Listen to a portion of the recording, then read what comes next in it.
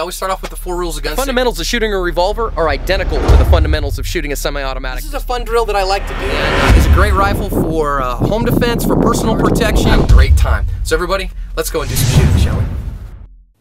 Hey ASP, this is John with another installment of Active Self-Protection.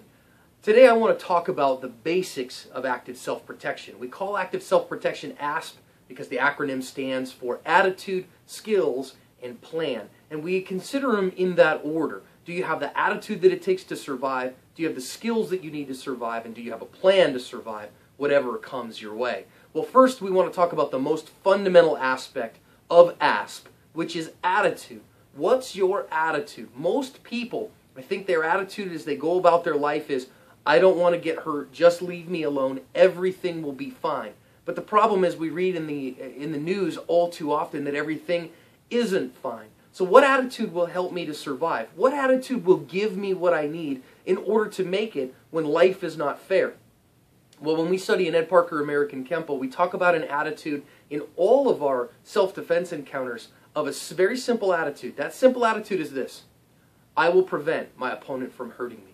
I will prevent a bad guy from harming me or from harming my loved ones. Therefore, it makes my training very simple. I never have to think about, gosh, what attitude am I going to adopt as I go into this situation? What attitude am I going to go when I am out in traffic when somebody cuts me off? What attitude am I going to accept when somebody pulls a knife on me? What attitude is going to happen when some guy shoves me and says, hey man, I want your wallet? It doesn't matter. We say, my attitude is, I will stop you from hurting me. Not I'll defend my ego, not I will get you back for whatever you've done to me, but I will stop you from hurting me all the time. And therefore, I am in charge of me. My boundary, my attitude says, every time, I will stop the bad guy, I will stop the opponent from hurting me and from hurting my loved ones. If that's the attitude that I adopt, if that's the attitude that I live my life with, then I'm not worried about what he's doing. I'm not worried about what he's going to try on me or she's going to try on me. Instead, I'm saying, here are my boundaries. You bad guy will not hurt me. And if you attempt to hurt me, or if I'm threatened to attempt to hurt me, then I will take the steps that are necessary to prevent you from hurting me.